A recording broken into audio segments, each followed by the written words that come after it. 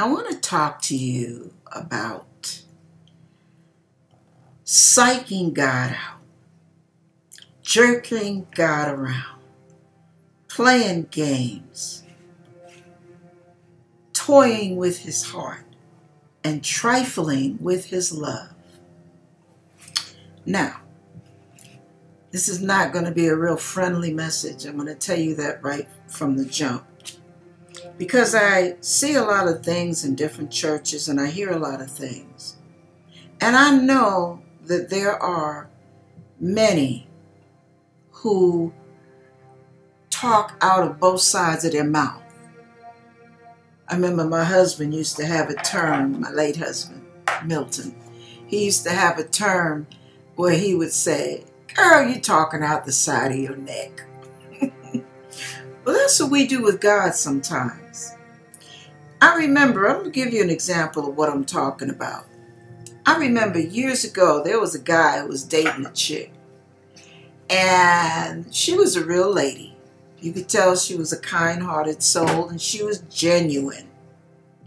And he was on survivor mode. She wanted him to commit, and he just wanted a roof over his head. So he knew how to play the fishing game with a woman's heart. And this is what a lot of abusers and batterers do. One minute, oh, she was the world to him. The next minute, he couldn't be bothered. And then before you turn around, he would literally be threatening to break up with her. Well, I guess you don't want me in your life anymore. I've got to think of some other plans because this doesn't seem to be working out. I mean, it was like this push and pull, this constant jerking this poor woman around. Well, I knew what he was doing. Sometimes you pump, and when you pump, you push and you pull, and you push and you pull. Listen to what I'm saying. And you push and you pull. And what that does, it causes a suction chamber. The suction, the power of that suction becomes so strong that you almost need help of another instrument or another person to pull that thing away from what it's attached to. But this is what happens.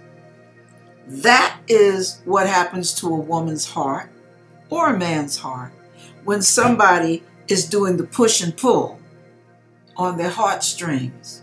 They love him, they gotta have him. Oh, it's you and me. The next minute, no. We got to think about something else. I don't know if this is going to work because you don't seem to take me seriously. You know, I don't really know if you're serious about this, and I don't have time to waste. So, you know, maybe I ought to look around. And then the person's like, "Oh, no. Where did you get that from?" And before you know it, you got to push and then you got to pull. And what you're doing is causing a suction chamber so that this is the way the spirit of seduction works too, by the way. So that when the suction is strong and you know that it is almost what's the word I'm looking for? It's almost undetachable because you got that person sucked all the way in now. You can treat them any old way you want. And they're so afraid of losing you, even though you're really not that much of a catch. But they're so afraid of losing you or losing out on this relationship that they will let you run all over them. Well, let me tell you something, Buster, and any of you people out there playing those games. God don't play. You remember how the kids used to say 10, 15 years ago? Homie, don't play that. God don't play that. He is not going to play those kind of games. You push and pull and push and pull, and one time you gonna push one time too many, and God's going to go boop, because he can't be sucked in like all the other fools you've been playing with. And I don't mean to be insulting to call them fools. What I mean is foolish for letting you even play those games with their hearts. God sees. He knows. He knows when you're playing.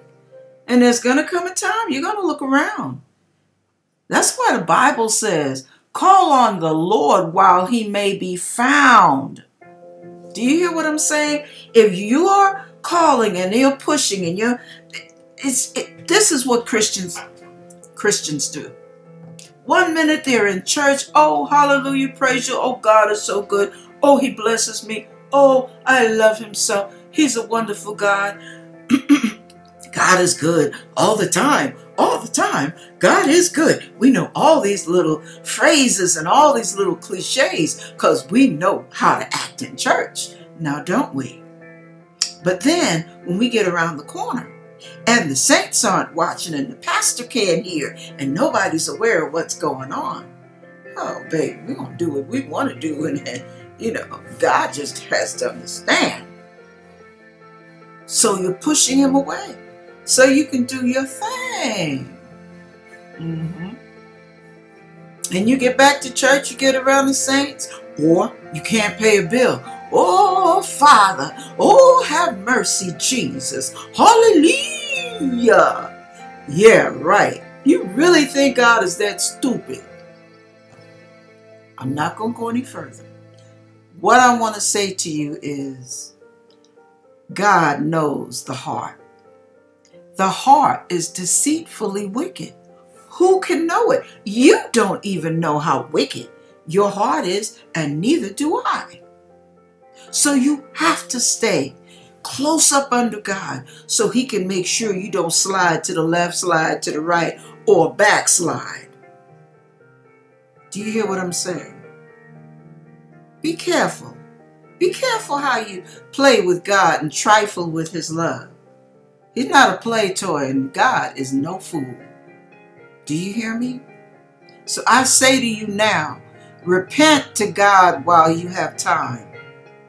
There comes a point where God says, my spirit will not always strive with you. Be careful here. That's your warning. God bless you. God bless and keep you. And I hope and pray that you wise up and that you stop dancing to two different songs. You can't ballet with the Lord and do the jig with the devil, or do the cha-cha with the Lord and do the grind with the devil.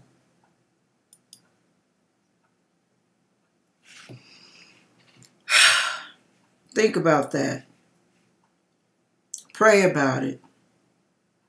And please, if this applies to you, stop.